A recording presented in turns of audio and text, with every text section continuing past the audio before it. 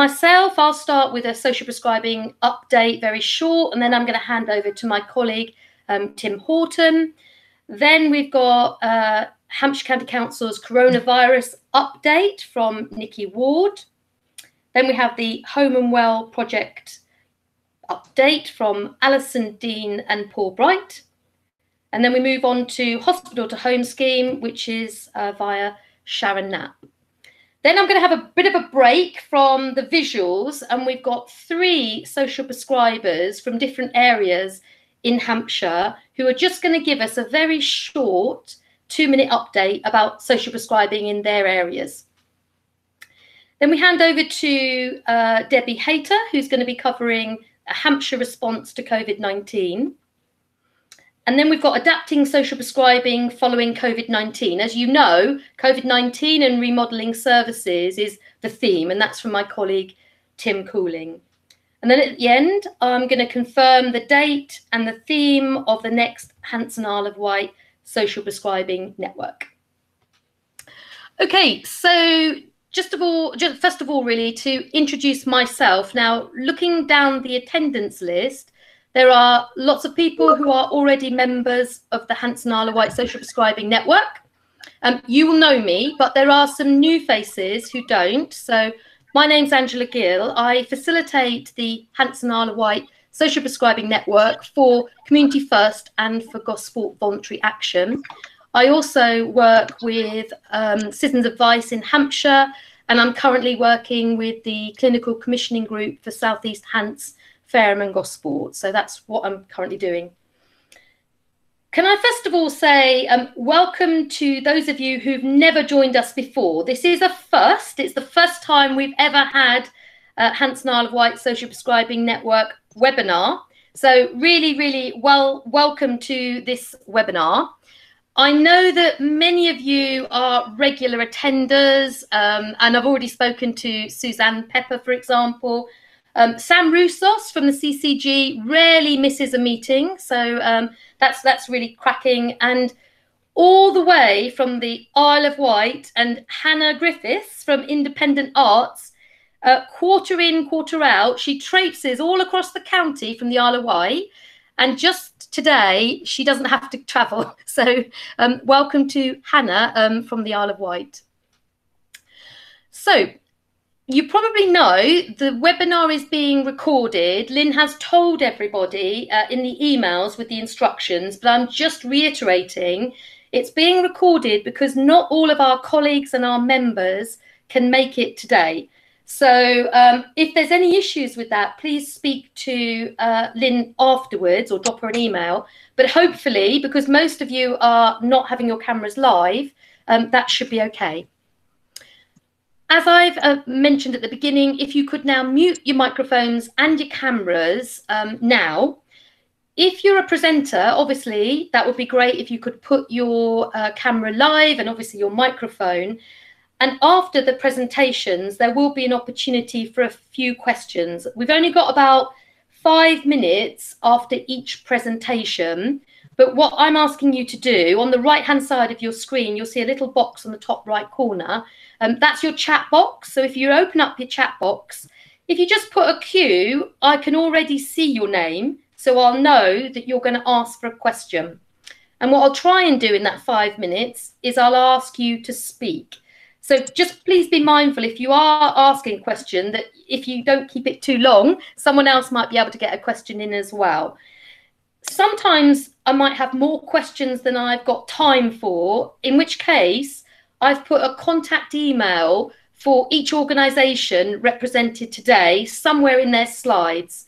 So if you can't ask your question, I'm really sorry, but what we'll do is we'll ask you just to email your question remotely later so that you will get a response, hopefully. What we're hoping is that the webinar will be available via the Community First and Gosport Voluntary Action websites. It should be ready by end of play tomorrow. So if you give my colleagues in both organisations a day to get the documents and the links set up, end of play Wednesday is when it will be available to ask colleagues or for you to have another look. please do share with your colleagues and with other service users or the clients that you think might be interested in today's theme. So I'm now going to start my short update, and the first thing I'm going to say is, since I last met with you all, members that we met last time, there is now a new integrated community of practice. We call it an ICP, and it's a social prescribers network, and that's commissioned by the Fareham and Gosport and South East Hants Clinical Commissioning Group. So I'm going to call that a CCG. And those meetings they were supposed to be face-to-face, but another thing that was affected by COVID-19, they are virtual meetings. We've had a couple. The first meeting, they're monthly. They started in March, and it's really around support for the social prescribers in the South East Hants, Fareham and Gosport area. So we've talked about challenges. We've shared some really useful information. It's supporting as well. The idea is for supporting each other in terms of social prescribers, but we've also started up a buddying system. So an experienced social prescriber can buddy with a very new, we've got a mix of social prescribers. So that's brilliant. But what's really good news is my colleague, Paula May, has given us permission basically to open the South East Hants, this ICP, the Integrated Community of Practice, throughout Hampshire from today. So some of our members are social prescribers, but not in South East Hants. You are now able to join the Integrated Community of Practice should you wish to do so. All you've got to do at the end of these presentations is my email. All you need to do is drop me an email and I'll sort out with you how. There's also an opportunity in the future for some training, and primary care networks outside of the South East Hants area are very welcome to buy in some training for their social prescribers. Many social prescribing services have remodelled, and that's the whole theme of today's programme. And that's because of COVID-19. And I'm just picking one from my experience, because as you may know from the agenda, I manage Gosport Voluntary Action's surgery signposting service. And what we've done is we've blended and integrated that with Age Concern Gosport's information service, because both operate from Gosport Voluntary Action's base. And what the surgery signposter volunteers, we've got a team of about 10 volunteers. We've had 3 new ones recently. What those volunteers do at the moment is they've turned their surgery signposting, because the surgeries are closed, so people aren't going in for those appointments, into the fairly complex weekly befriending calls. And these are befriending calls that really the befriending volunteers haven't got the skill set or experience to deal with. Some of them have got mental health issues, a variety of complex needs. So that's how surgery signposting has almost transformed and changed temporarily. I've also been asked to mention about the Hydration at Home toolkit. And that's a toolkit that's new, and it's been designed by colleagues at Wessex Academic Health Science Network. And it's aimed at promoting good hydration, particularly older people living in the community. And if you think about the shielding and the number of people who are in the older age range who are shielding at home at the moment, it's really valid information. There's an information sheet, and it includes a 40-minute or 45-minute link to some e-learning, and that's aimed at carers in any capacity, paid carers or volunteer carers. There's also resources, and there's some information for the general public as well. It will be circulated to all attendees at today's webinar, but also what we'll do is we'll put the sheet into the 2 web pages. So that will be made available for you all. NHS England do a really, really good weekly currently social prescribing update. And it's got all sorts of resources and useful information and other webinars. If you don't receive the update and you want to, I've just put in the contact details there for you. And similarly, the National Social Prescribing Network, again, due to COVID-19, it has a huge amount of information available. So I'm now going to hand over to Tim Houghton, who's Chief Executive of Community First. Thank you very much, Angela, and thanks for the introduction, and good afternoon, everybody. It's nice to see and to interact with those that I haven't, but I know that several of us have been on calls for many a time over the last few weeks, and yeah, it's great to be back meeting as a social prescribing network, albeit virtually. It's not quite the same as meeting face to face, but hopefully you'll find some useful information from this afternoon's presentations. And I think it's really, really important at the moment that we keep social prescribing on the agenda. I just want to say a few very brief sort of words of introduction, really, and just set the scene that I think some of these points and issues will be picked up through the threads in the presentation. One thing I would say as we go through this event, and for those of you that aren't so familiar with Hangouts, there is a chat facility available, and if anybody wants to make comments and things, you'll see a text box up in the right hand side of the screen, and if you click on that, it brings up a chat column which you can enter comments, ask questions and things like that as we go through. So feel free to use that if it's helpful. I know it's with such a large number on a call, it's not always possible to get a comment from everybody or comments and questions from everybody verbally. The first thing I just want to highlight, I mean, Community First, as one of the CVSs in Hampshire, has really been at the heart of the voluntary sector's response to COVID-19. And I know we're going to hear shortly from Nicky from Hampshire County Council about the Hampshire Hub and the local response centres. And we're going to hear from other organisations that have equally been embedded in helping to mobilise volunteers and to deal with some challenges faced by those who are more vulnerable. But one of the things that's really come to the fore for me is this the whole concept and the approach and the importance of social prescribing as part of that response.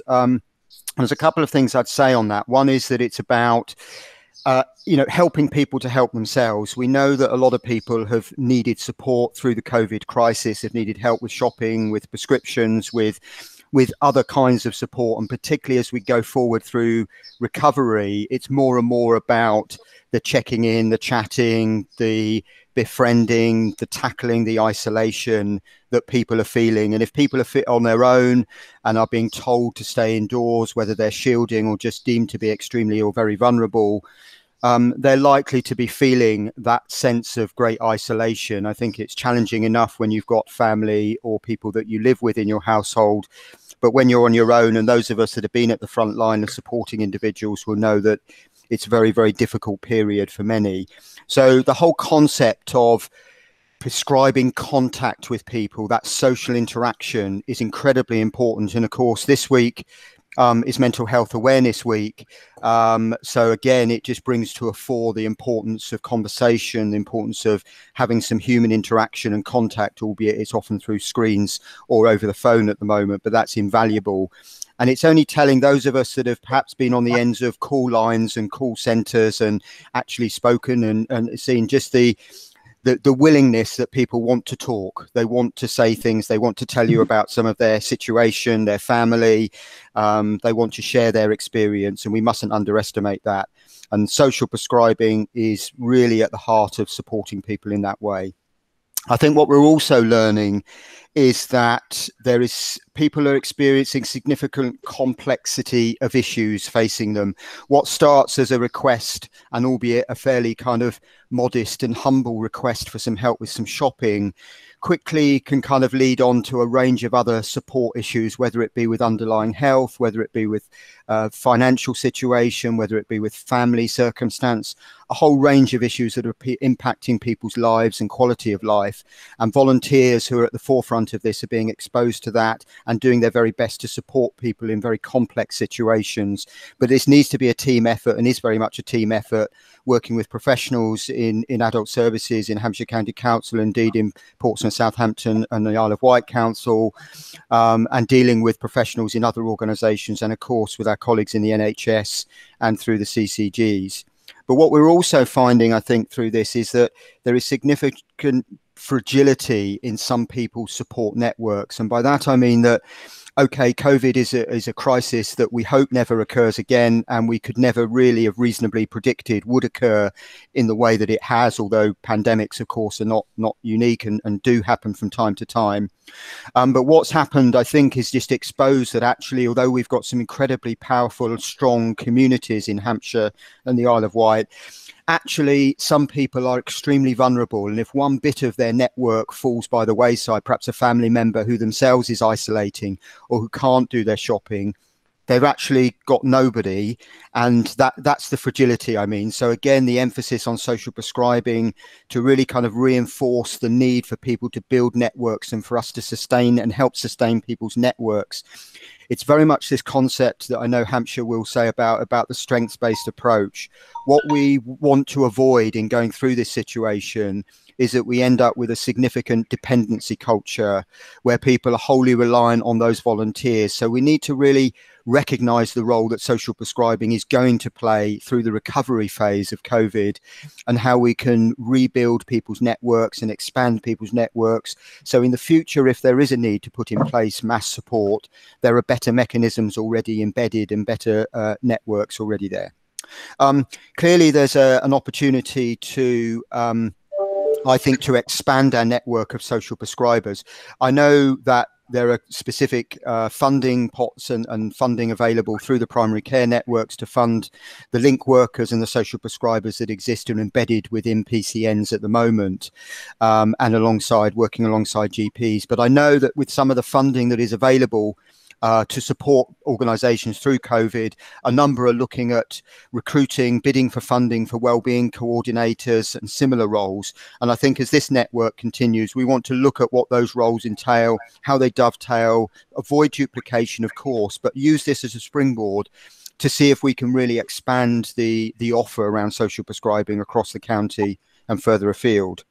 I've mentioned access to funding, and of course, as part of the follow-up to this group, I'm sure many organisations have already got one, but if you don't, we've produced a list at Community First of all of the funding opportunities that we've identified and that can be shared with other organisations. I think there are a significant number of opportunities. Most of it is to respond to COVID, but increasingly new funding is being made available to actually look at the recovery phase and what we might do going forward, certainly over the next 6 to 12 months, and indeed longer than that. And I'm personally very interested in working with organisations in partnership to access some of the larger funding pots, and to, just to really see what we can do to build capacity and consistency across the county and indeed further afield across the Isle of Wight. I think there are too many occasions where in our rush to try and do the best we can, we're missing a little bit of a trick still across the county in not accessing some of those larger funding pots. There are, for example, funding pots available for Loneliness Fund. I know there needs to be a bit of qualification as to exactly who's eligible for some of these. And of course, some of them have very short deadlines, but these are things that we should be looking at. And as a network, we might find, of course, not everybody around this virtual room, but a significant number of partners may find that we could bid in. I know that particular fund, for example, looks for umbrella organisations that could bid in on an area basis and then delegate funding down to other organisations to deliver. And that might be the sort of model that we want to follow as a network going forward. And finally, just to say, and as I've said at the beginning, the CVSs, the councils of voluntary services, have been instrumental in that coordination role, working alongside Hampshire County Council and indeed the borough and district councils, as well as clinical commissioning groups and other NHS bodies, to mobilise volunteers and to support groups who themselves are mobilising volunteers.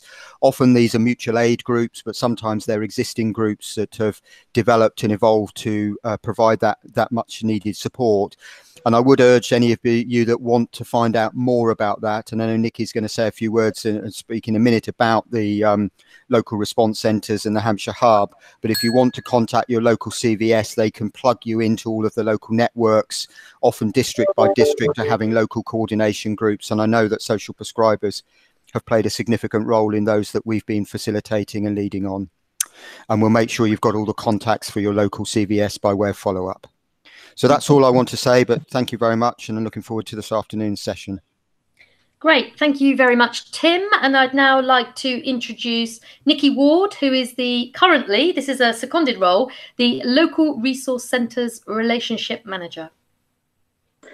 Thank you, Angela. Hi, everybody. Some of you will already know me as a Community Connector Delivery Lead for Hampshire County Council, but as was just said, I've kind of taken a bit of a move into a new role at the moment to support the work that's currently going on in Hampshire to support the coronavirus situation.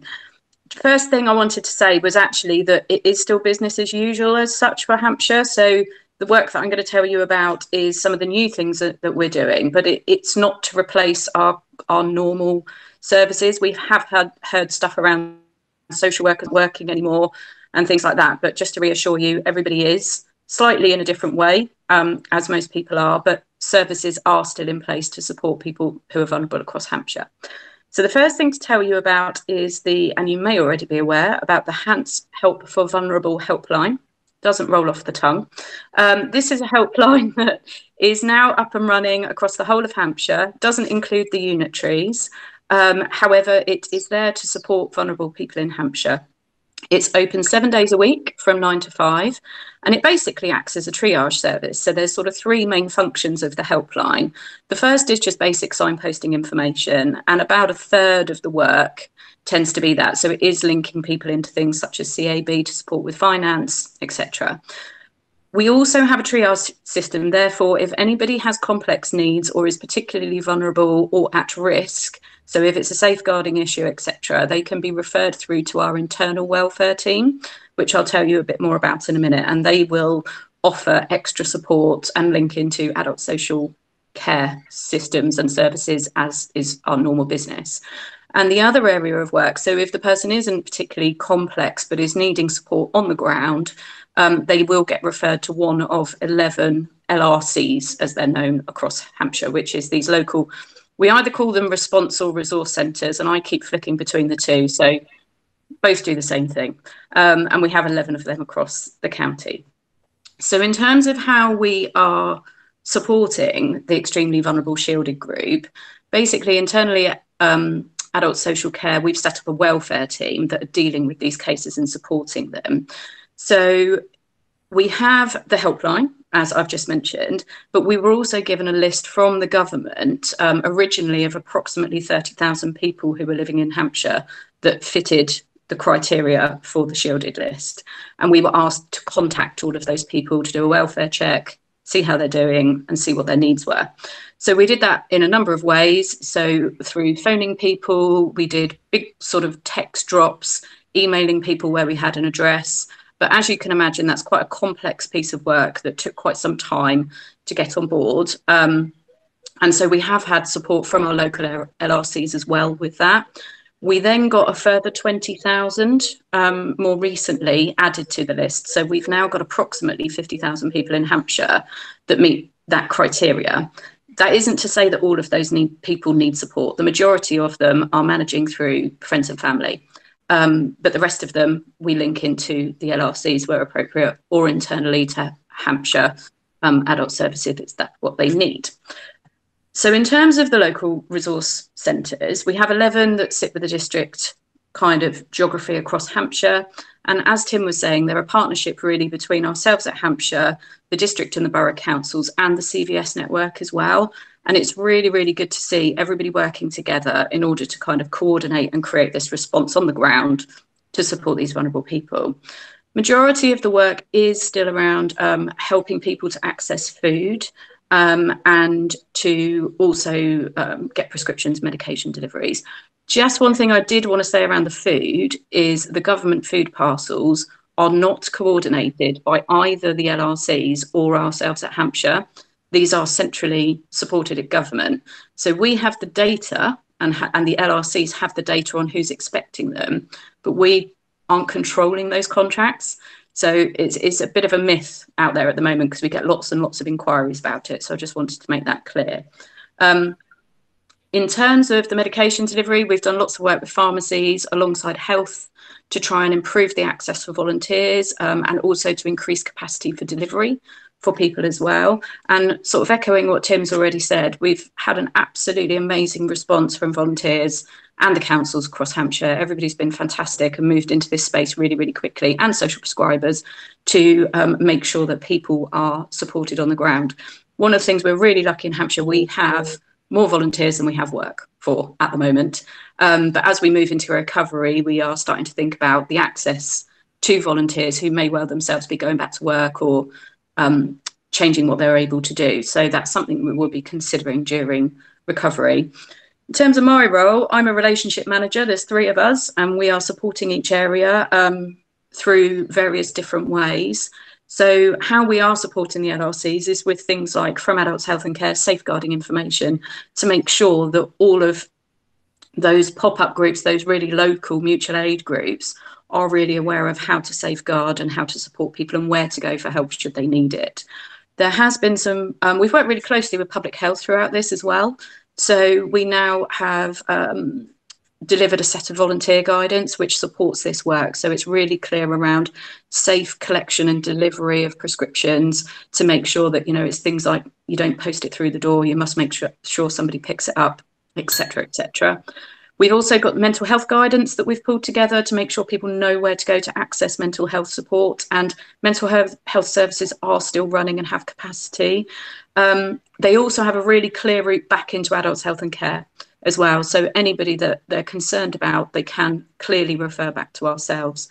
Just a quick reminder, Connect to Support has got some really, really good COVID resources on it to support people. And we've also doing some work at strategic level around the pharmacy stuff and food as well. And I think I just heard Angela ding. So I think I've reached the end of my 5 minutes. So that's just a very brief whistle-stop tour of what we're doing in Hampshire. Thank you very much. That's brilliant. Thank you. Super.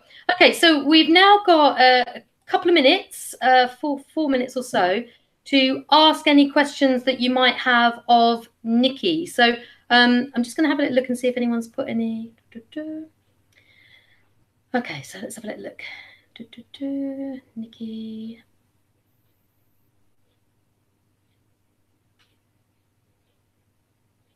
Right, Suzanne, you've got a question up. Do you want to ask your question, Suzanne? Yeah, really quickly, Nicky. The responses are across Hampshire, are they? Have we got one in our area? Gosport Fair, have you got that? Yes. Okay. Yes. And the second question is actually a plea. Can you make it very clear who you are when you're phoning and contacting these people?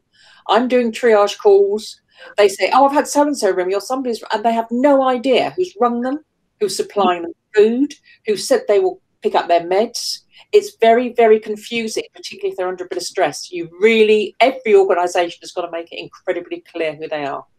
I absolutely agree with you, Suzanne, and it's one of the real challenges with this piece of work is there's quite a few organisations involved. So, you know, at Hampshire level, we're doing the response to the list that we've been given by the government. But what we also know is that GPs have been supporting that work by contacting their vulnerable people as well, as have organisations that would normally support people. So things like day services have been, you know, contacting their people. And I absolutely agree. We need to make sure people are clear, because the other thing is well, there is a government set up helpline service, which is also contacting shielded people as well now.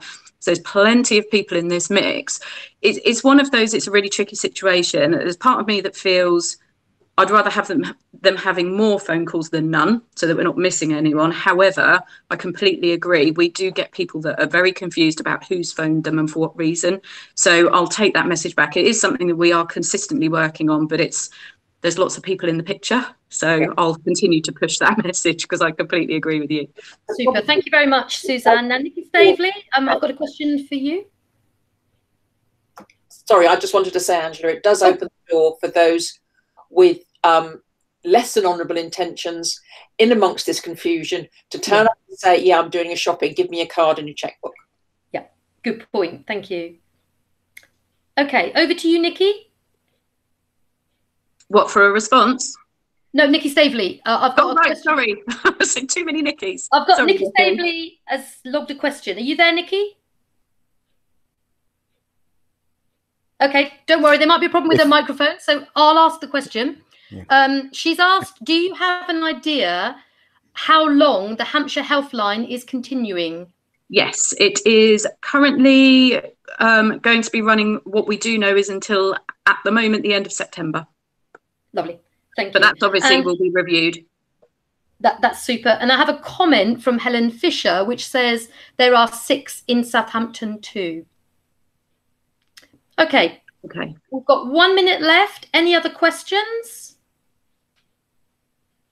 Great. Thank you very much, Nicky Ward. And we'll now move on. So I'd like to hand over to my colleague, Alison Dean, who is the Stakeholder Engagement Manager for Scottish and Southern Electricity Networks. Thank you, Angela. Can you hear me okay? We can, yeah. Lovely, that's good, thank you. And good afternoon to everybody.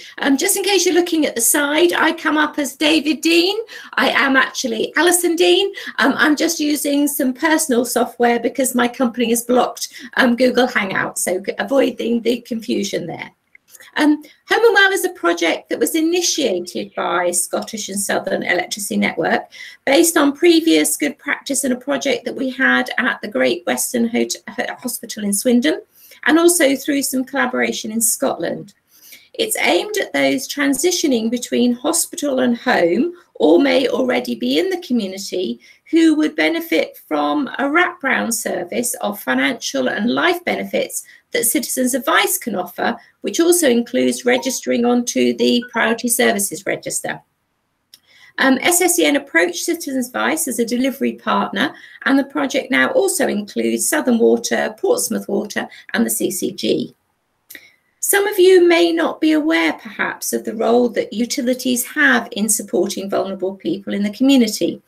SSEN provides the power to your homes through cables and wires in the way that Southern Water provides the water to your homes.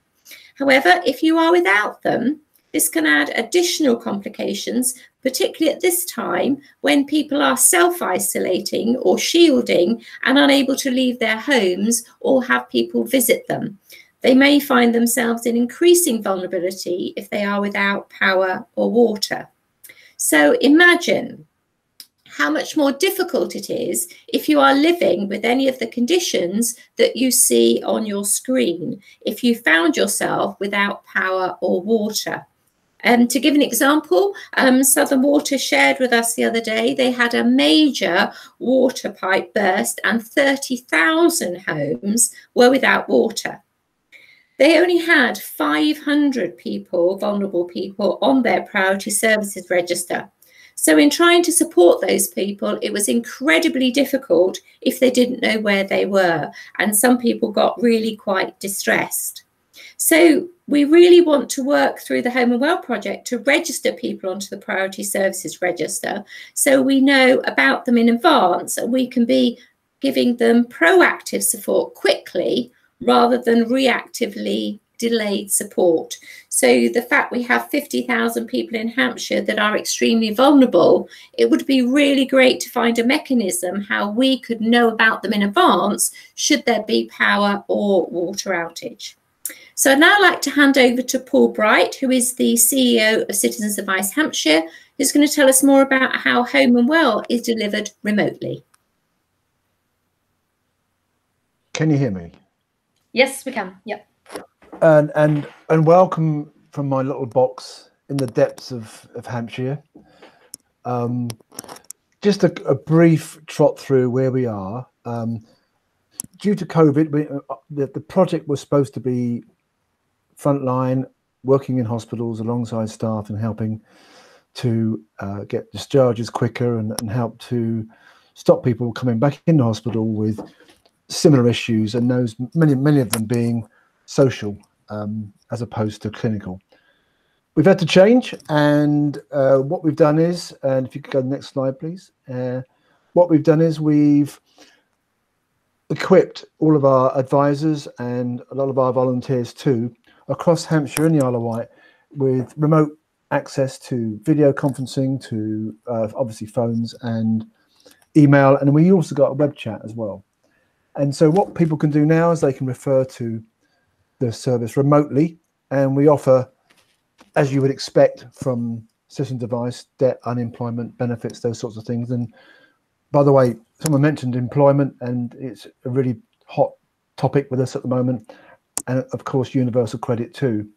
And we know that in the fullness of time, there will be a number of people who will have housing issues, where at the moment people are being given furlough for their rent, but it will come a time when they have to pay that back and they may not be able to. So I think we're going to have people like that coming to us as well. Also, we're helping with utility bills and ensure poverty and sign up as to the support services register, as Alison already alluded to. But if we can't help, we'll find somebody who can. And that's, again, what I think we've got a good connection with all of our colleagues within the community and other services around that can help people with their concerns. So the way it works quickly, NHS staff, frontline staff, find somebody who is potentially needs some help with the housing or whatever it be, but also they can see quite clearly that they're a lot vulnerable. And vulnerable doesn't mean they're old and cranky like me. That means they are actually vulnerable at that time. So it could well be that they are just incapacitated through a broken leg or whatever it be. So they don't have to be old. They can be incapacitated or in some way vulnerable at that time. And so we can sign them up to the register. There's the flyer that's going round to frontline staff. That if you click on where it says simply click here, it goes to a referral form, which you can see on your screen. And that can be filled out by frontline staff. It comes to a central point within Hampshire, Citizen Device Hampshire, and we then contact our colleagues across the county and the Isle of Wight to deal with that client. And that's pretty much how it works. So the benefits, and there goes the bell. The benefits, as you can see on the screen, our hope is that, of course, it does give less demand on the NHS, and we actually help them. But also, of course, the patients and clients that we offer that sort of wraparound service. And it's a flexible approach, and we're still looking at what we can do differently to give remote support. So any further information you need, the next slide will give you information for that. The project coordinator is someone called Elaine, and she can be contacted on those details. Thank you very much, Paul. Okay, so you're getting the hang of it now. It's over to you. Any questions for Paul, please? I think okay, so we've got, sorry, we've got, I'm just looking down the chat, so if you could pop it into the chat. I think Alison wanted to say something. No, I just had a couple of questions that come in on the chat. I was just trying to help Angela. Thank you. Okay, we've got Vicky. Would you like to ask your question first? Oh, hi. Yeah, I was just wondering how we get hold of the flyers. They've gone out to as many people as we can find within the NHS, but please contact me or Angela and I will gladly send you the flyer. Okay, thank you. Vicky, they tend to be, they're not physical flyers, they're electronic. So what we're doing, last week I was circulating them to all of my CCG and NHS colleagues, so we can easily send you the electronic version. Brilliant, thanks. Tim and Vicky, please share. Tim Houghton, if you'd like to ask your question. Oh, thanks, Angela. Yeah, and excellent scheme, just exactly what's needed. So credit to Citizens Advice Hampshire and to SSE and other organisations for the support in that. I just wonder, Paul, we're finding people in the situation where they've recently been discharged from hospital, but it probably preempted the scheme and therefore they wouldn't have necessarily been referred into it, where clearly they do need some support, people with issues with utility bills, they might be having ongoing treatment, particularly for COPD, they might be, having oxygen cylinders that they have to be plugged into constantly, and can we refer in, can the voluntary sector refer in, does it have to be through the NHS side of things? No, absolutely right, Tim. No, I think and that's really good point, thank you for that. Yeah, absolutely. If there are people in the community that need that support now, then we can do that collectively, on behalf of the utilities and also, of course, Citizen Advice. So yes, please, Tim. Thanks. Can I just also a plea with anybody that's got medical equipment? it's really, really important to try and get them on the priority services register. Even on like a hot day this afternoon, somebody who doesn't have access to power for anything and a skin or whatever, it is really important. So anybody who can help, that would be brilliant. Thank you, Alison. And maybe again, as part of the follow-up to this, if there's any reminders about the contact details for those sorts of things, it's just so helpful at the moment. One of the things that I know groups find really challenging is looking at so many different organisations' websites to try and pull the right information together. And you almost go to somebody with a whole bundle of either physical or electronic flyers to say, here's what you need to know. And if we could somehow consolidate it into, you know, and add it to that piece of information, or just, find it easily, that's helpful. But definitely needed. Lovely. Thank you very much, everybody. So I'm now going to move us on, and I'd like to welcome Sharon Knapp, who is the Head of Wellbeing Services for Age Concern Hampshire. Welcome, Sharon. Thank you, Angela, and hello to everybody. Welcome to my loft. This is where I've been stuck out for the last 8 weeks. I'm here to tell you about Age Concern Hampshire, and in particular one of our projects that we've managed to keep going during the COVID crisis. It's not as well known as some of our other projects, but we're working in partnership with Southern Health and Hampshire Hospitals Foundation Trust. And we've put 5 members of staff into 4 community hospitals across Hampshire to work in their rehabilitation wards. And at the moment, 2 of our staff are working from home because of their own health. And we've got 3 members of staff actually going into wards currently. Okay, thanks, Angela. Next slide. So this is how it works normally.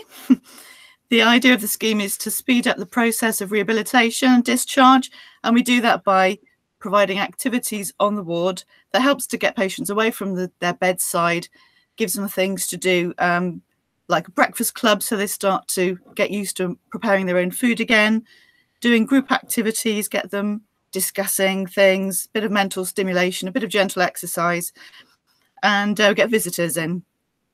Like, so the patient there is holding a little rabbit. We had a visit from Pets at Home and brought in some small animals for the patients to hold. So that was a very popular activity.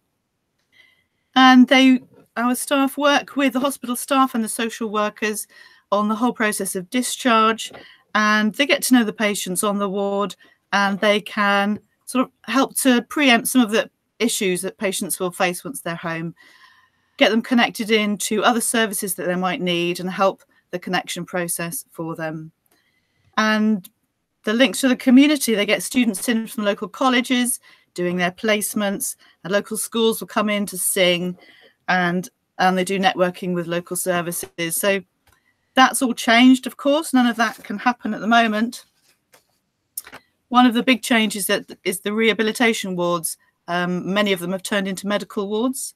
In Gosport Hospital, we've got patients with COVID-19 in isolation rooms. And at Alton Community Hospital, the whole rehabilitation ward was a COVID positive ward for a time. And our staff member there had a dose of coronavirus early on. So when she went back to work, she was able to go onto that ward and work directly with COVID positive patients. So the side rooms, in some hospitals, there have been extra beds squeezed in wherever there's space for them. So the side rooms that used to be used for group activities are now little wards, ward bays. And so the group activities have had to stop. And it's not something that's really appropriate for patients to do anyway at the moment. So what our coordinators do has changed. They're providing companionship with patients on a one-to-one basis at the bedside. And of course, they have to put on all their PPE equipment. And it's very time-consuming to sort of refresh your PPE every time you move from one patient to another. So it's quite a challenge for them. But they're helping out on the ward as best they can, taking some of the pressure off the nursing staff. Liaising with families has been a big thing of what they've been able to do, and that they can take a phone around and allow patients to speak to their family members, because of course there's no visitors going in.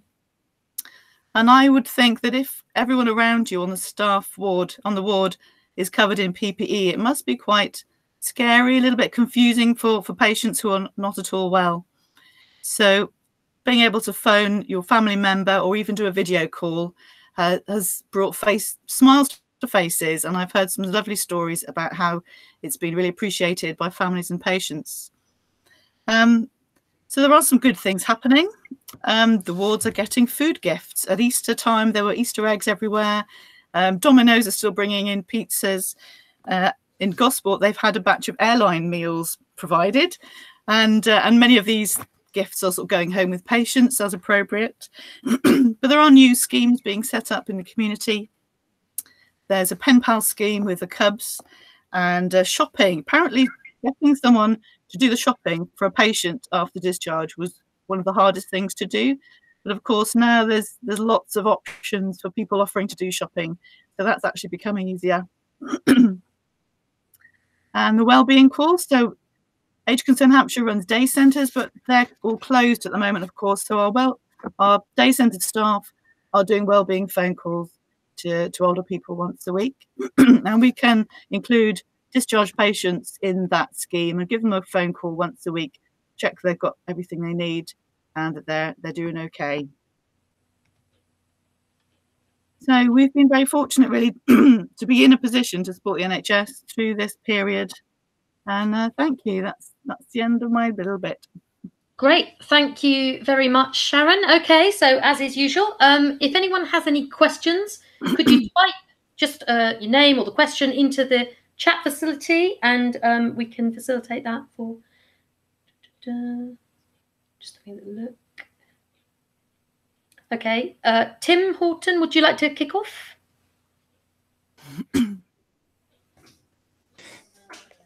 Yeah, sorry, I feel like I'm slightly hogging, but I've got just because it's so topical really at the moment. But hi, Sharon, good to see you. Are you at capacity at Age Concern with this scheme, or can you take more referrals? But obviously, just in those hospitals that you're covering, presumably. And are there any plans to expand the service at all, or is that something you're keen to do, subject to funding? It's the referrals don't really come in from outside the hospitals. It's something that is managed within the wards.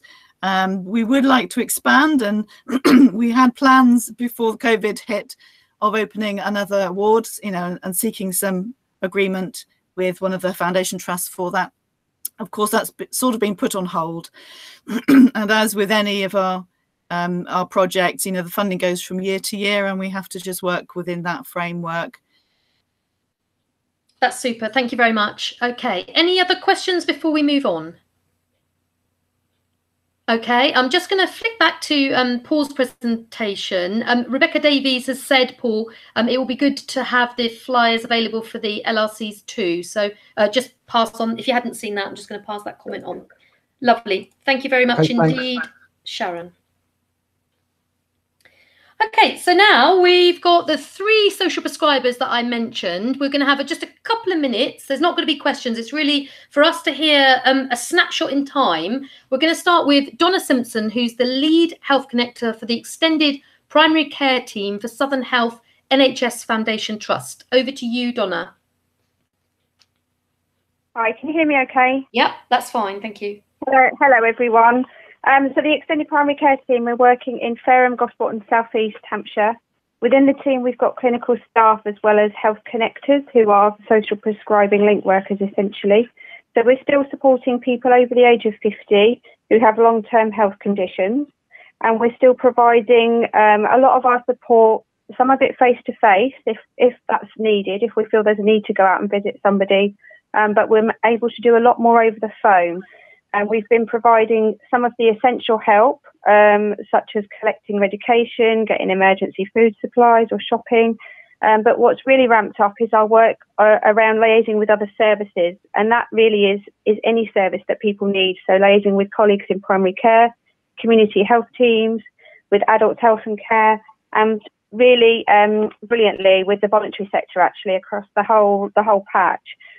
We've had a lot of referrals for some of those people that have been identified where when a volunteer gets to know somebody a little bit, there are some other unmet needs that present themselves that then get referred on to us, and we're able to support with that part of that person's care whilst the volunteer still does the shopping.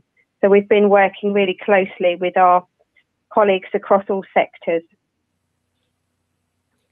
Brilliant. Thank you very much. Now, people are welcome to put comments in the chat as I move from one to the other. So thank you very much, Donna. And I'm now going to hand over to Ollie Lester, who's the social prescriber or health coach for Coastal Medical Partnership at Arnwood, which is in New Milton. Over to you, Ollie.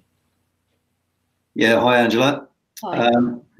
Yeah, so I've been working my way through a list of shielded patients and phoning them, along with help from a few care navigators, and just, yeah, it's just social check-ins, making sure they've got access to food delivery, medication delivery, and if they haven't, we've got a really good volunteer support group in New Milton that's been really helpful. That's my first resource, really, above or ahead of the Good Sam app, because there's not much red tape to get a volunteer out, and they also offer like dog walking and social phone calls and web chats for anyone who needs that. So that's been really useful. And I've also just started another low carb Zoom group, and it's a support group with food at the heart of the solution, really, for a lot of health problems. So I'm just kicking off another group, and I know some of my other sort of friends involved in like low carb groups are in Winchester and Basingstoke as well. So that's been quite a nice side project to do proactive or take proactive steps to support your immune system in this time of viruses and that kind of thing. And I've been dealing with anxious patients from doctors who don't have enough time to deal with one-to-one sort of anxiety through this corona era. So that's been another fulfilling part of the job as well. So that's pretty much what I've been doing. Super. Thanks. Again, it's just really interesting to hear different dynamics and different people, what they're doing from different areas. And I'd now like to hand over to Nicky Judd, who's the Programme Manager for SO Linked. Over to you, Nicky. Hi there, thanks a lot. So I'm working on the SoLink project, which is funded by the Southampton City Council and Southampton CCG, social prescribing, community navigation and community development. So initially, a vast majority of the calls we were getting were about people accessing food and prescriptions, and also anxiety about how they would do this when they needed to, even if they didn't currently need to.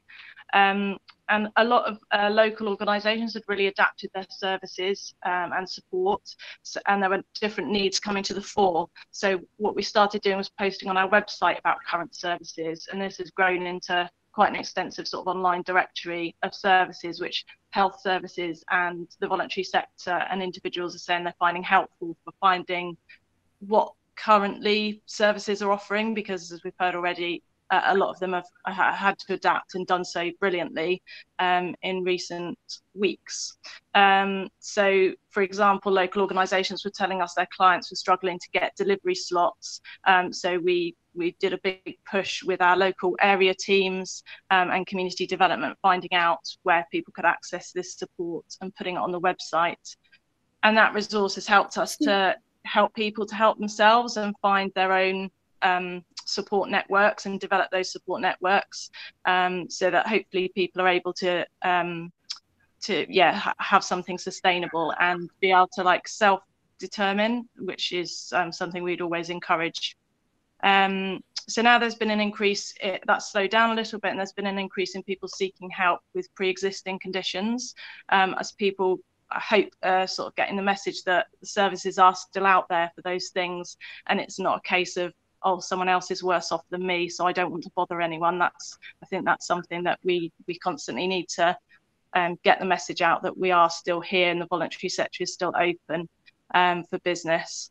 And there's loads of creative ways that volunteers and communities and voluntary organisations are responding, and our local area teams in each of the 6 areas are key to linking people in with those, like initiatives on street level, street groups, right up to city-wide services. And we're also looking at the moment at a piece of work around helping people get connected through tech and addressing some of those digital inequalities, because as more and more stuff is online or over the phone, that becomes even more vital for people. Really interesting. And again, 3 very different stories from social prescribing. So thank you, all 3 of you. Thank you very much indeed. Any comments, do feel free to pop them onto the chat side there. And I'm now going to invite Debbie Hayter, who's the service manager for the British Red Cross, to start her presentation. Thank you. Thank you. Good afternoon, everyone. It's nice to see some of you. At least I can see the names, if not the faces. Yes. So as the introduction said, I lead some of the frontline services in the Hampshire area, and this is a sort of more general approach about what the Red Cross has done in Hampshire and also a little bit nationwide. What is very apparent with the Red Cross is that each areas of the whole of the UK are all doing slightly different things. So I'm going to be focused obviously on Hampshire, and we'll just see that there are other pieces of work going on around. I think, like Nicky said earlier, for us, the story is the same, is that business is as usual for us, but we're just adapting to new ways of working. And I also said, I know we've also mentioned about PPE, and that's part of our new ways of working and moving forward.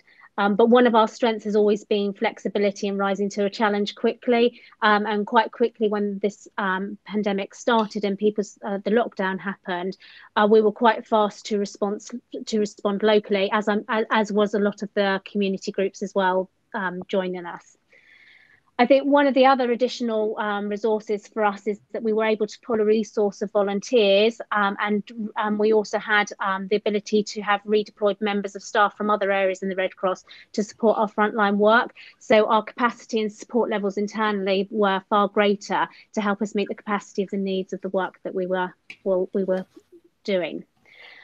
What we found with partnership working is that there are some sort of charities and community groups that have evolved, and we've really linked in and we're working really closely with them. And we've also found that some options are now becoming active, but were put on hold for a bit. So, but now as the lockdown goes on, we're finding pathways where we can still tap into some of those supports of services that weren't able to go to homes, and we weren't able or had too much capacity, not enough capacity to take on new referrals.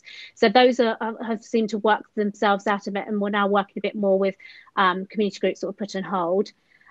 I think some of the nicer part of working in the community with other community groups and the partnerships is where we've had some lovely pieces of work where we've joint worked. I remember that we phoned a family once that was self-isolating, and they completely ran out of food and were desperate. And we just rang at the right time. And with the help of the local food bank, they were closed at the time we called, but they managed to open up, grab a food parcel for us that we could deliver to that family on the same day, and the food bank agreed to support the family going forward. So there's some lovely elements of joint working, some lovely stories about how different agencies have come to support, but in a joined up way. We also have this GP social prescribing in the GP practices. And like many of you, the part of that list was for the GPs to identify any of their vulnerable patients, but not necessarily the vulnerable patients on the government's shielded list, but anyone that they felt was vulnerable in their patient day. So they worked out a criteria to find a list of patients that we could then ring and do wellbeing calls on. And in total, we had over 2,000 wellbeing phone calls to make from 4 of the clusters we were supporting. With that, we found that a third of them needed some kind of intervention, whether that be medication collections, whether that be shopping, and whether that be getting patients stuck at home that couldn't get out to essential blood tests for their as well as their wellbeing needs. We did with the other 2/3 that had support in place that didn't need us straight away. We linked up with, we kept contact with them, because we found that even though they were quite well supported, there might be times where their support network weren't able to support them. So therefore we would step in for that short term to fill that gap until their support network came back into place. I think one thing that the Red Cross has found the strength in, particularly the link workers and the clusters and within the GP practices, it's being able to bring in knowledge back into the GP surgery of what's happening in the community and working with them and giving them more information that they can update their databases for information. I think the other thing is it's been quite strong to have a pool of people around, so we can bring strengths of all our team together to meet the demands of the phone calls and what's needed in the area.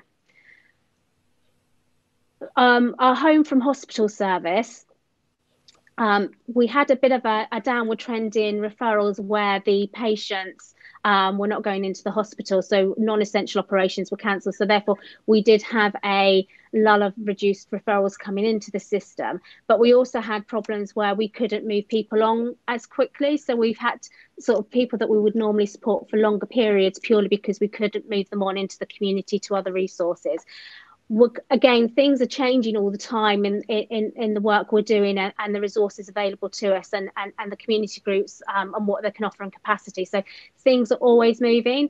And we've now also began to see an increase of some of the referrals as obviously the hospital needed to look at the priority patients that they had at the time. To support the relief in the hospitals, we have increased our transport home services. So we're offering more transport for patients home from hospital to home. Part of the advantage of that is that we found that there's a lot of dispersed patients in the community, and particularly working with social care teams, we found that a patient, instead of going into acute hospital, may have been sent to a care home, may have been sent to another home to recuperate or recover. And then there was an issue about how the social care team were going to get them home. So in some areas, we've been able to tie in with social care teams to identify those patients where there's no patient transport going in, but we can then go in and collect them and take them home rather than having to organise a taxi. I'm going to move quickly on just to let you know, obviously the Red Cross have also launched their national helpline. It's very similar to Nicky's, and I just want to say that even though it's a different helpline that's very similar, these things can potentially work very well together. Moving on to the next thing, I'm not going to talk about the concerns, but these are just some of the things that we've come across in our work. I think that the only thing I didn't identify on here was about young people struggling because they can't meet their friends, and social media only goes so far. And I think there's some young people that are really struggling with some of those connections. And finally, on recovery, it's going to be interesting to see what the future holds. But obviously, the GP practices have already diversified, offering digital triage appointment systems and virtual responses by text and email. So a lot of changes have already happened in the short time of the lockdown, and that will obviously be strengthened, I believe, going forward. I think part of our role is to see whether we can expand locally to offer more support, because there's going to be a high volume of patients needing support. And as we know, social prescribing will be a key element for that recovery stage. I'm going to leave it there because otherwise I'll just talk on. Okay, thank you very much. That was really interesting, and you've done really well to fit into a lot into a short time. So let's have a little look at the chat. Is there any questions? Let me have a little look. Okay, so lots of nice comments. Anything specific for Debbie? They're all thinking, Debbie, because there was a lot of content there. It was really interesting. Thank you. Okay, any observations or comments to do with Debbie's presentation? If there's nothing, don't worry, because people can come back to me later, you know, if they've got any questions or queries. Yeah, obviously they're absorbing it as we speak. Okay. No worries. That's absolutely fine. Thank you very much indeed. We're now going to move on to the next presentation, which will be Tim Cooling. So I'd like to introduce Tim Cooling, who is Head of Strategy for the Hampshire and Isle of Wight Partnership of Clinical Commissioning Groups. Over to you, Tim. Hello, good afternoon. Hope everyone can hear and see me. The great thing about going last is that you get to hear about all the great work that's going on, and I've just put a comment in there on the back of Debbie's presentation, because of course what you're picking up is, I think, what we're all thinking, which is actually there's so much great work that is happening across Hampshire and the Isle of Wight. I think we're really fortunate to be in a system that is so willing to collaborate with each other. And it's some of the things that I've been involved with local authorities, voluntary sector. The effort that people have been putting in has been phenomenal. And I guess as we all sort of move beyond COVID into the new normal, I think we're all looking at ways that we can harness the good work that we've been working on and capture that and move that into the new world. So yeah, all great stuff. But a bit of a background about us, obviously in the clinical commissioning groups. Earlier on in the year, there was a number of things that we'd identified as strategic priorities. Working with the voluntary sector and social prescribing is part of that. And so by way of background, really, the four things that you can see were the four things we were really trying to push on. Mental health services, obviously really, really important. And unfortunately for us, we had a really good workshop planned down in Fareham and Gosport for last month, which we had to cancel. But that was really, we were going to really kickstart how we were going to address mental health services in the community. We're looking to get that up and running again as soon as possible, working with partners like Solar Mind and the CCGs and the local authorities. Hospital home services, obviously we heard about them, all the stuff Action Hampshire talked to us about today. We also were working with local authorities around the existing community connector models, and Nicky Ward, who we've heard from today, had sort of various meetings with her and other partners to think about our social prescribing offer across the patch.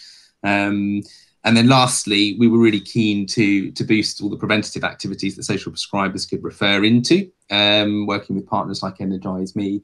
And so just moving on to the next slide, it shows you some of the sort of progress we were making before the world went upside down. I always like to, that's my phrase at the moment. So the Community First were really helpful in sort of helping to coordinate meetings across some of the strategic partners in Hampshire and the Isle of Wight. And a number of us had got together to really think about the role of the existing social prescribing network and how we could really boost that and build relationships across the whole system. There's loads of great work that's happening in different parts of Hampshire and the Isle of Wight, but not all of it is necessarily coordinated. So we were trying to make an effort to pull some of that together, and that was really helpful. We've been having discussions about streamlining our commissioning arrangements with the local authorities. So health obviously is big commissioners locally, local authorities are the other big commissioners, and a lot of the stuff is happening in duplication. It's like I say, it's all been good, but there are elements where we could just be more coordinated. So we'd started the process of trying to rationalise some of that. And had conversations with people like Tim and Angela about the role of the social prescribing network going forward, and how great it is and how we could evolve it to deliver some of our sort of strategic priorities in health. So that's kind of where we got up to, as it were. And then we've obviously gone into COVID and been thinking about, well, you know, all the different things that social prescribers have been doing. It's been great to hear from people like Ollie and Nicky, kind of working at the coalface to see how they've adapted their practice. And so thinking about the future, you know, what elements of what we've been hearing, you know, can we carry forward into the new world and change the way that we do business with patients. So there's just three very brief things I wanted to sort of touch on, really. And of course, we've all become super users of technology over the last couple of months, whether it's Zoom, Teams, Google, whatever, Skype. There's almost too many options, aren't there? And people obviously at the coalface have been interacting with patients in a totally different way, and some of that's been really good. Obviously, there are certain challenges around it as well, but you know, I'd really be really keen for social prescribers as a discipline to really think about how they do their practice, and how much of this technology can they carry forward into the new world. You know, is there an opportunity for people to increase the volume of contacts that they're doing? You know, because what we're trying to do obviously is reach out to our most vulnerable people, and technology is a really good enabler of that. It obviously doesn't work perfectly all the time. It's not appropriate in all circumstances, but I guess there is an opportunity to think about not being totally dependent on face-to-face, you know, and I think a lot of health and care are sort of thinking about that and reflecting on how they might reach out to people in new ways. And obviously it gives social prescribers themselves opportunities to work differently in their own practice, you know, potentially working from home, working remotely, doing all the low carb Zoom chats, as Ollie referred to, so all those group consultations. There's actually a whole sort of wealth of possibilities that we could move into. So it's trying to get people to sort of capture that and think about what's the best practice that they've been doing recently and how much of that can then take forward. Secondly, what are the opportunities to move into more of a personalised care approach as part of our interactions with people who are vulnerable. We've heard about, you know, reaching out to people on the vulnerable list. Nationally, there's a really big push to get people on personalised care plans. I think nationally they want something like 750,000 people to have a personalised care plan by over the next couple of years. And so it's sort of moving beyond just treating that immediate need with someone, but to actually look at them holistically. And I know I'm talking to people who are probably doing this already, but as we know with social prescribing, there are so many different ways that people practice this. But I'm really keen that we try and embed that personalised care approach with people to think about moving them to a stage of being able to manage their own care, to take control of their own health conditions. And that's what's going to be really interesting, particularly as we touched on already today, people do start to think about presenting again with their underlying health conditions once sort of, you know, COVID becomes a bit less in the community. So, and thirdly, how can the network, obviously that we're all part of today, help to support social practitioners? And it's great that Angela, you opened up, obviously talking about the South East Hants social prescribing network and the community of practice model, because that's something that we've been talking about in terms of providing a training vehicle for social prescribers to access the things that they will need in their practice. And I guess speaking to and hearing from social prescribers today, you know, there's all sorts of challenges that people are faced with. We think in health, mental health is going to be a big challenge for everybody kind of going forward. And so, you know, the question and the challenge to us all is, you know, are social prescribers equipped to deal with some of that stuff? What role can the network and the community of practice play in supporting those social prescribers to help them feel equipped to deal with people who have got mental health issues potentially, whether that's about rolling out a program of making every contact count training, MAC training or equivalent. I think it's just really good that we acknowledge that social prescribers can often be practicing in isolation, and we need to support them. So really good to hear about all the stuff that's happening down in Fareham and Gosport as a sort of first wave. And I'm really pleased that offer is being opened up to the rest of Hampshire and the Isle of Wight social prescribers as well. And through that, sharing good ideas about boosting referrals into social prescribing, really embedding social prescribing as part of the multidisciplinary team within primary care, and boosting the profile of the profession, obviously as well within primary care settings, as well as other elements of voluntary sector who might refer in as well. So, and I guess just as Angela again alluded to, that the buddying element that the network can provide to make sure that people aren't feeling isolated, they've got some sort of mechanism where they can support each other, and all of that's going to be really important going forward. So I'm really keen to keep having those discussions with people like Tim and Angela, local authorities, to see how we can develop that further. So very exciting times. Super, thank you very much indeed. And as you said, Tim, the social prescribing, the South East social prescribing sort of network for social prescribers, the CCG have already developed a framework, and there is also a training needs analysis. But where we're at the moment, because we thought if we'd have been meeting face to face, we thought we'd be doing some sort of discussion around that TNA. But at the moment, the social prescribers are in a slightly different place. So it's slightly paused, but there is training available. And we talk about that. The next meeting virtually will be facilitated by myself, on Thursday. So any social prescriber who wants to join and be part of that webinar on Thursday, please let me know. Okay, so I'm gonna add as well. Sorry, that I'm really keen to hear directly as well from social prescribers about what they feel their training needs are as well. I'm very conscious that we don't want to be imposing a program onto people who it feels like it's not actually relevant for them. So, you know, I'm keen for the network to explore ways of getting that feedback as well. That'd be really important. Super. Thank you very much. Right, I'm just going to have a little catch up. Oh, there's lots of questions for you, Tim. Okay, so let's have a little look. Alison, do you want to? Is your question for Tim?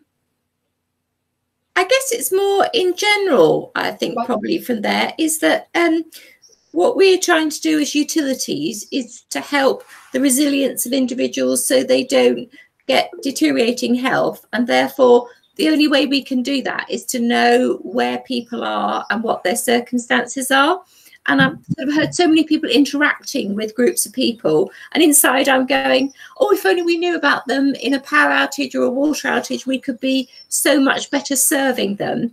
But we understand, dare I say, that SSEN are not the right people to contact those people to put on our priority services register. So the Home and Well collaboration is fantastic, but there are lots of other people interacting with those folks that would be really great to see if there was a way. We do have web forms, it's not all leaflets, but it's no good leaving something with somebody. I guess everybody knows it's just not a priority and people don't fill in forms. It's how can we help them, and to sort of get the people that are visiting our vulnerable people to kind of come on board with the benefit that we could be supporting them with, I guess. So I don't know if that's a Tim one or not. What's been interesting for me actually over the last couple of months is seeing all those information governance barriers sort of suddenly tumble away. I think it's been interesting to see how people have suddenly been able to collaborate and to share information in ways that they felt more restricted to before. So that's one of those sorts of things that I think we need to hold on to. Make sure that we are obviously sharing appropriately, but that we're sharing with the right people, absolutely, so that we can get the right interventions at the right time. So yeah, absolutely. Yeah, and I think the network itself can play a role within that. And following on from this webinar, there will be information circulated. So a link to priority services registration online is not beyond the realms of what my colleague Lynn Dudman can do, Alison. So at the end of this, we will be obviously playing through the webinar again. And I'm sure Nicky, Stavely, Tim, Lynn and myself will actually work out how we as a network can respond. So I'm very aware there's a long list of questions. So let's have a little look. Nicky Stavely, do you want me? Are you able to ask the question? I think you can hear me now. Can you? Okay. Yeah. Off you go. Yeah. Tim, I was just wondering. We're running the local hub in Gosport. We're seeing mental health issues becoming more and more prevalent.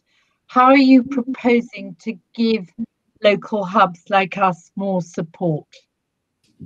In what way, Nicky? Sorry. Well, we've got a number of volunteers now dealing with people with long-term mental health problems. We haven't got huge number of places to send them. Silent Mind is one.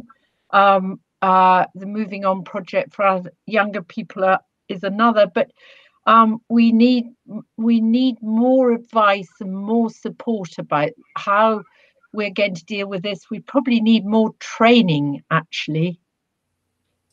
Absolutely, and obviously alluded to that a little bit earlier around training for, I think, anyone who's coming into contact with patients and for ourselves. To be brutally honest, there's an element where we all kind of need that support at the moment.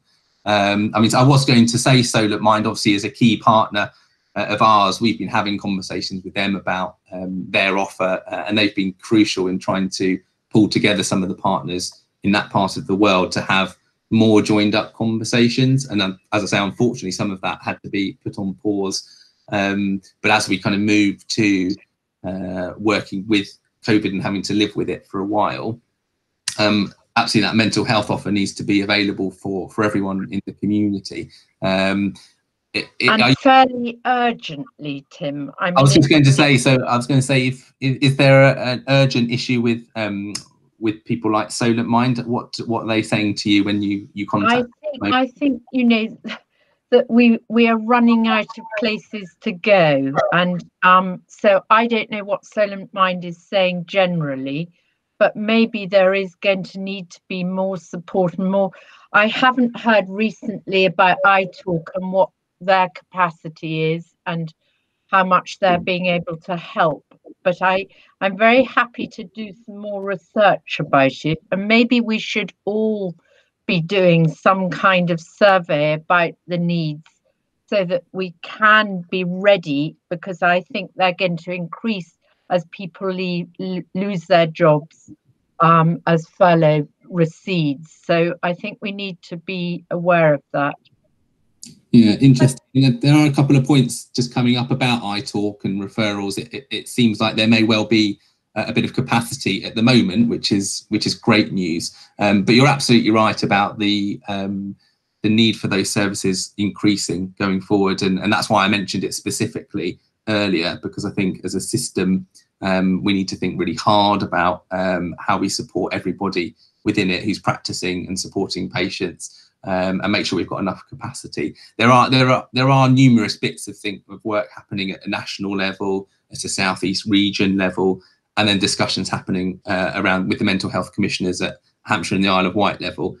As you can imagine, all these things need to try and tie together, but the mental health is absolutely on people's radar within health.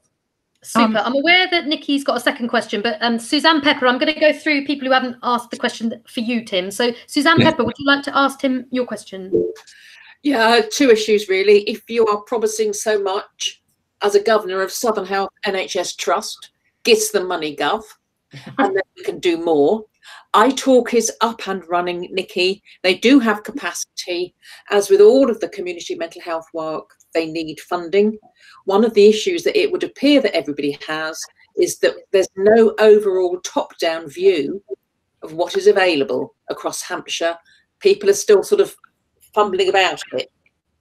Mm-hmm. So, I mean, could we have that? Is that a possibility? So in terms of the Hampshire and Isle of Wight view around mental health services, there are obviously a number of people who do mental health full-time as part of their day job. I'm not one of those, but there are people who obviously meet across the whole of Hampshire and Isle of Wight as part of the Strategic and Transformation Partnership, the STP, which some of you may well be familiar with. So there are people who do have that oversight. But what we probably really need to make sure is that we're connecting it into what's happening at a local level, and that all people operating at a local level feel part of that process and are able to feed in their concerns. Super. Okay. Tim Houghton, I can see a question from you. Would you like to ask your question?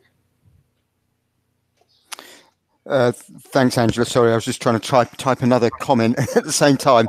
I think it was just Tim for a bit of clarification around the personalised care plans. I think that's an excellent thing to look forward to in terms of supporting people again on that strengths-based approach. It might not be for this topic, but I just wondered if we could have a bit more information about the process for how patients adopt a personalised care plan. Is it a GP's responsibility to do that for them, with them? Is it the patient themselves to request it? Is there a role for the voluntary sector in encouraging that, and how do we go about that? Yeah, and I guess there's not going to be one size fits all, is there? Like most of these things, like one size fits all to how we deliver social prescribing. And so, you know, I'd be loath to say there's an absolutely one way of doing it. I guess ultimately, patient's care plan sits with their general practitioner, and obviously social prescribers are working often in tandem with their GP practice, and delivering that on behalf of them as part of their kind of primary care function. So, I mean, again, I'm no expert on delivering personalised care approaches. Other people do that. But what I think we're really keen to move towards is just a mindset of moving people on their particular journey. I see social prescribers as being sort of front and centre of delivering that, and that's how I think social prescribers can really raise their profile within the system, because whether we like it or not, there are kind of national drivers around trying to boost numbers of people who have personalised care plans, and these are things that are important to government and to patient care.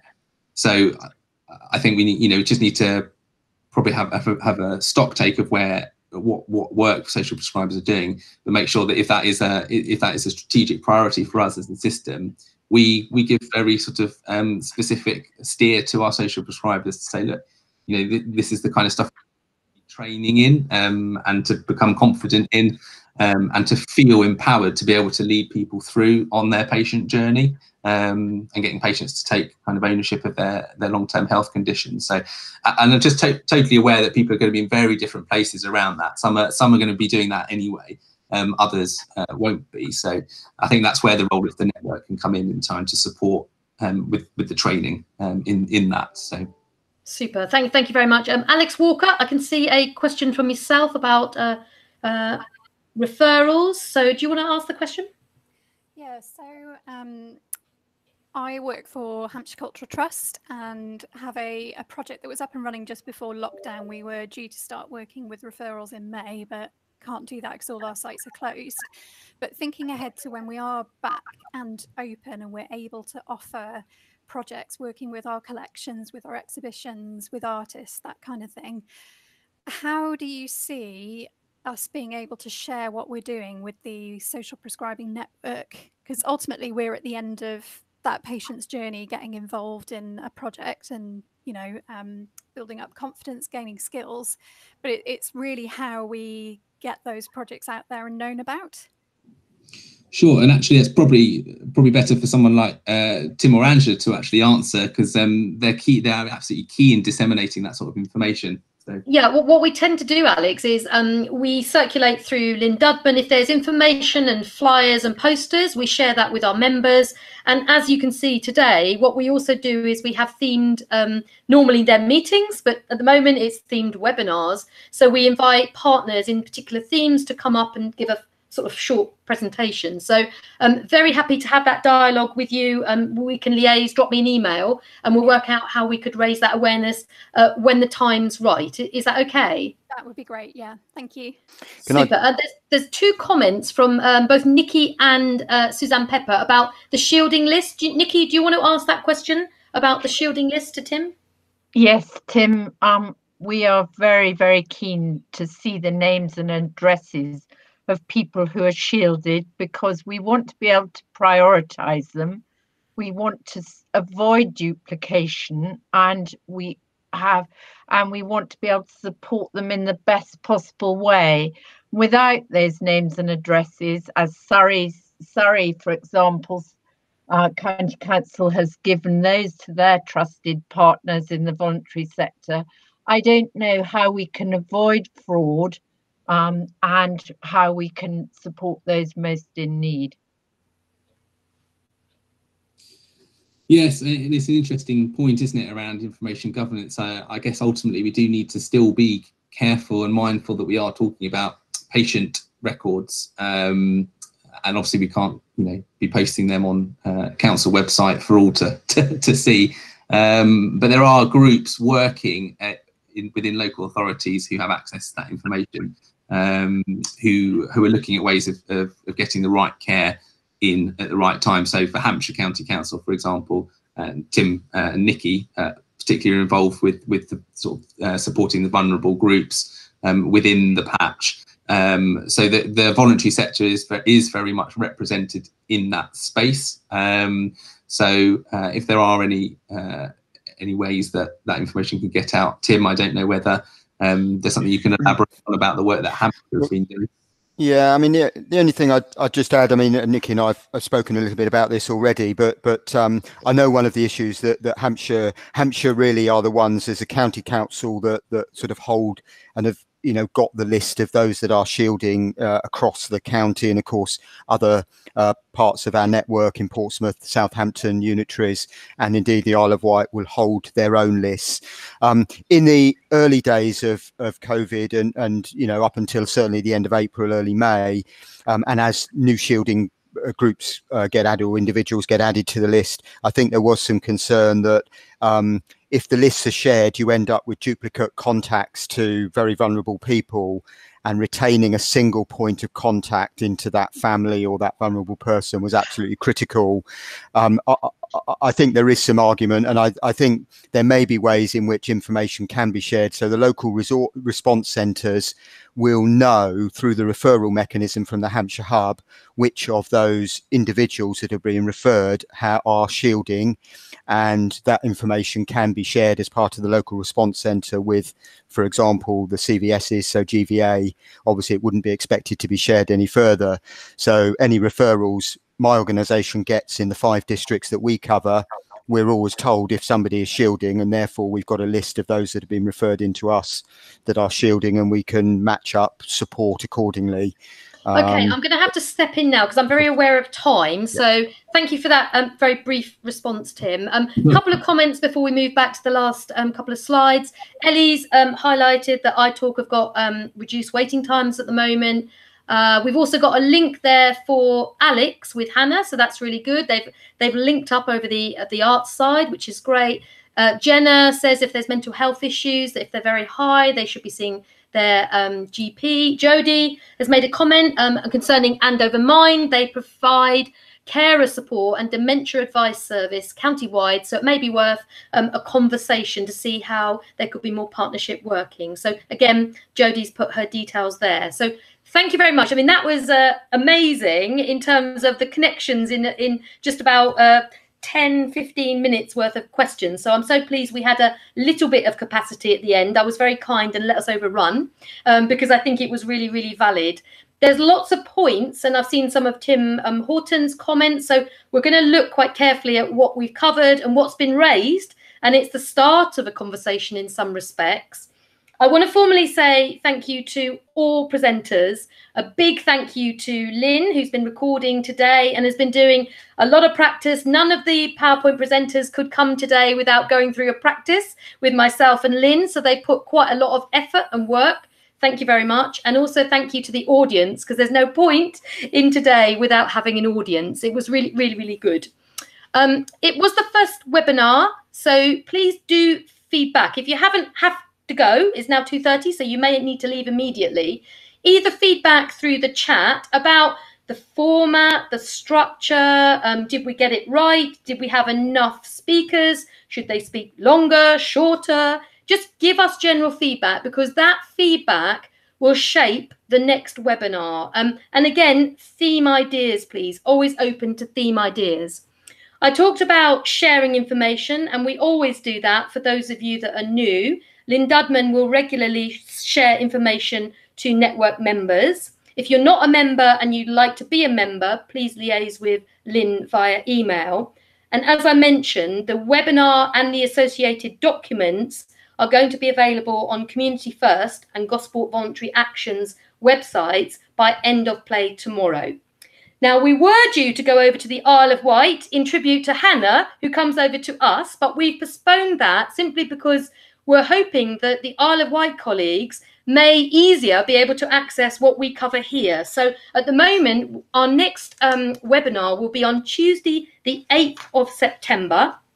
It will be 1 to 2:30. And you may not believe this, but Tim, Nicky, myself and Lynn already chose social isolation over 6 months ago as the theme. And boy, is it going to be topical in September. There is going to be another date for your diary, 1st of December, more information to come. Now, there's a big gap between May and September, and there's going to be a lot going on. So we're going to keep communicating. Lynn and myself are probably going to pull together sort of a newsletter, the first Hanson Isle of Wight Social Prescribing Network newsletter. We will share updates, and there will be documents that will circulate. You've got Community First website details there and Gosport Voluntary Action. My email address and Lynn's email address is also there. So all I wanted to say is, please do put your comments on, or email myself or Lynn later with your feedback. Anything that you think would improve it next time would be great. And can I say thank you very, very much for joining us today. Thank you, Angela. Thank you for chairing so well. Thank you. I've been quite strict. Thanks, Angela. Thank you. Have a good afternoon, everybody. Thank you, Angela. That was very, very, very good. Thank you very much indeed. Thanks all. Thank you. Thank you, everyone, for joining us. Thank you. Thank you, everybody.